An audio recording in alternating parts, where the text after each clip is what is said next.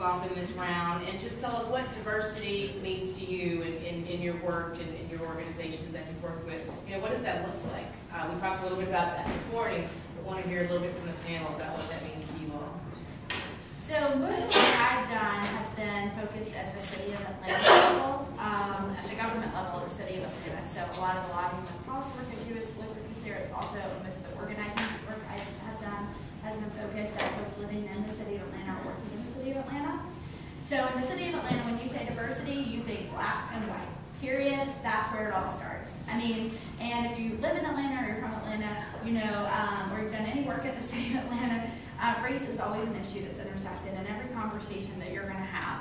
And so that's where I think most folks start.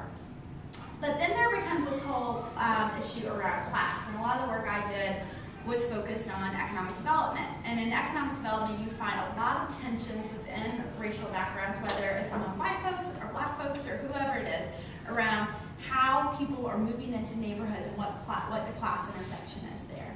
And so particularly in neighborhoods where you see redevelopment happening and revitalization happening already, a lot of that revitalization is middle income to upper middle income black folks moving into low income black neighborhoods.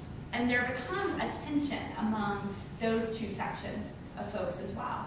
You know, there's this very clear sense around what affordable housing means in a community and what that does to a community. You hear a lot of people talking about Section 8. If you don't know what Section 8 is, you don't live in one of the neighborhoods that I worked in. And there's this very clear sense of dynamics around income levels in communities. And so that's kind of where I would go next. The other place is really around issues. I mean, people care about a lot of different issues in neighborhoods. And so what I found was you had the folks who thought jobs were the #1 issue for their community, period. That was it. That's what we want to talk about. I need a job. I need to talk about economic development. I need to talk about how we're going to get these folks into work. Other folks, it's public safety, hands down. You know, we need to be safe in our communities. Our communities are ravaged with drugs, criminal activity, whatever it is. For other folks, it's education. Other people, it's housing. Other folks, it's the environmental issues happening in the community. Like I said, in my work, I found, you know, in some neighborhoods, their top issue was transportation. They felt just gridlocked by cars in their neighborhood. And it wasn't folks that lived in the community, it was people coming in and using their community as like a pass-through. So that was like Virginia Highlands, the area around Piedmont Hospital and Buckhead.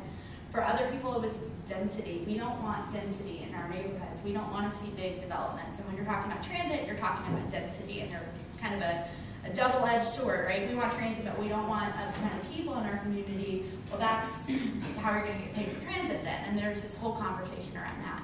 And so I would say, you know, you think the biggest challenge is going to be about race, but in actuality, I really feel like the biggest challenge came from where do people live and how do they feel like they're appreciated, particularly by the city.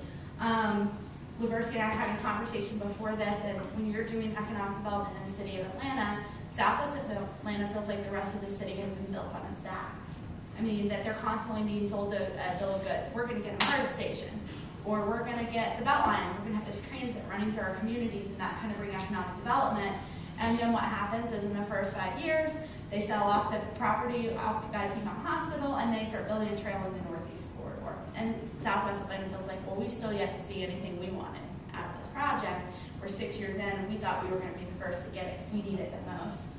And so there's this real tension of, you know, and there's race and income all intersected in that, but there's a very clear tension of how do we deal with it. So I would say diversity is not as simple as race, but race is kind of the place where a lot of people start. And I think that's okay. And I mean, it depends on the work you're doing. But to me, if our work is going to be effective, we have to figure out how to organize across issue. We can't be environmental groups solely. We can't be economic development groups only. We can't be labor groups only.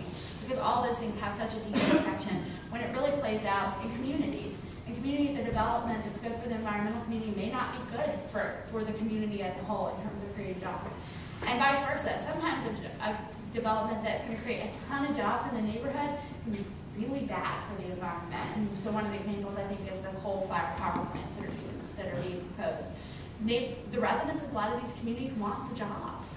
And it's a real struggle for them to come to terms with, I should care about the environmental impacts of that. Because for them, it's like, I need to put food on my table. And that's a real tension. And until we figure out how to deal with that tension, I think that's where our organizing really kind of hits. We hit each other across the head. You know, we've got to be able and willing to have a conversation about, again, starting where people are, about figuring out how do we come up with a common goal. How do we come up with something that benefits everybody, and how do we really kind of work through these issues? And sometimes each of us give a little for the betterment of the total of the work.